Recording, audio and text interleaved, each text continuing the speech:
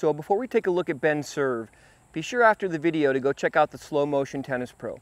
The things that really matter on your swings happen very close to contact. So watching these pros at high speed is so important, and the Slow Mo Tennis Pro is one of the best at it. Be sure to check them out.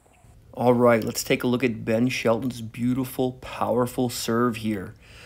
Now, it's always important to keep in mind when we look at pros, you know, they might get their body into positions and stuff that we don't as far as how far off the ground they get and whatnot, but pros do things very efficiently. So the fundamentals you certainly can copy.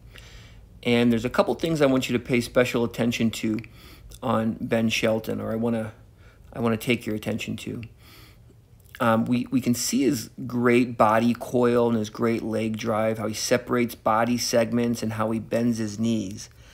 But what's important to remember is you can't translate anything from, you know, the shoulders down, or even the coiling of the body segments or the knee bend. You can't translate that into racket head speed unless you have this beautiful arm action. So most people mess up the serve in the arm action, and they can't connect the body segment. So in other words, watch how this racket completely passes over his head.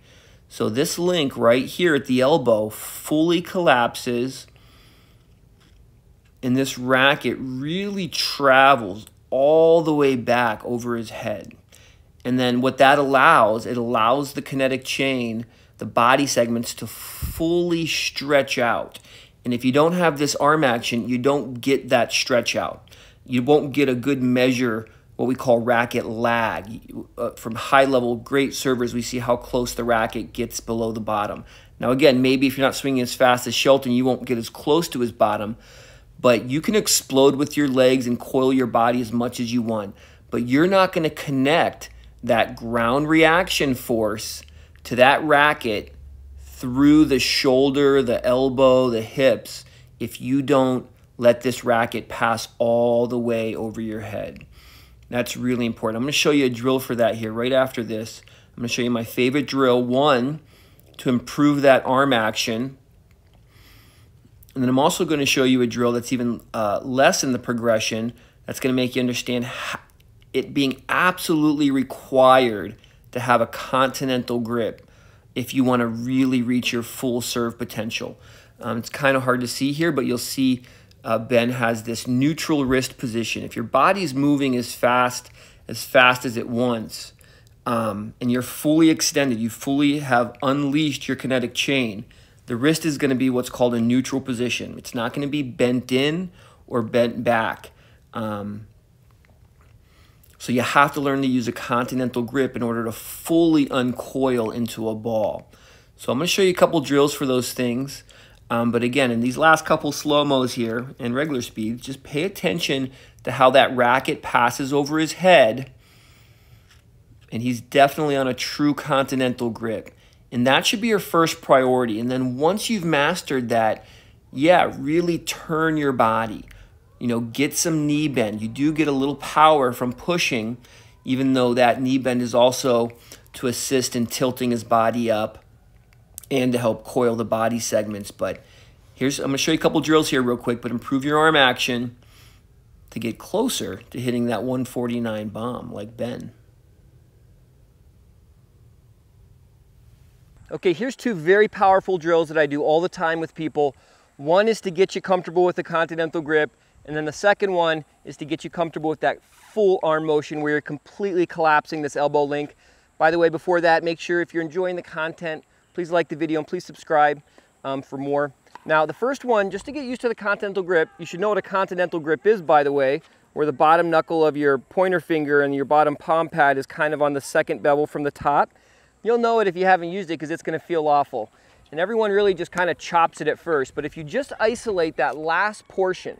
Now, the racket doesn't come from your back, by the way, it comes around to the side, but start with your arm bent and the edge of your racket up, and just practice that last part of turning your forearm out to contact. So I'm going from the edge of the racket to what's called the wristwatch position if I had a wristwatch in. Just practice that. You start busting myths. You'll see it's not really trying to do a wrist motion, it's really a whole arm action. straightening and turning your forearm. Just practice that to get used to that. Do that drill multiple times. And then once you've done that, I want you to go through your whole service motion, hopefully with your continental grip. Stay in character and just kind of come in and tap the ball with the wrong side of your racket. You won't be able to do that unless your arm collapses and it comes around to at least here. But that's the feeling you want to have on your serve, is like you're going to hit it with the wrong side. So if you do that a few times, again, don't just sit there and do this. Go through your whole motion and then tap it with the wrong side. And then once you've had enough of that, you can kind of combine those two drills. I'm going to come around like I'm going to hit it with the wrong side, and then I'm going to go right side. Wrong side, right side. And then you'll have arm action like Ben Shelton. See you next time. Unrehearsed Ben Shelton serve. You ready? Let me get one ball in my hand because you know he does the hand thing. See if I can do this.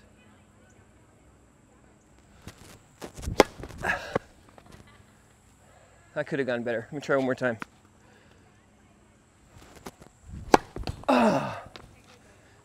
Exactly like Ben Shelton. Exactly.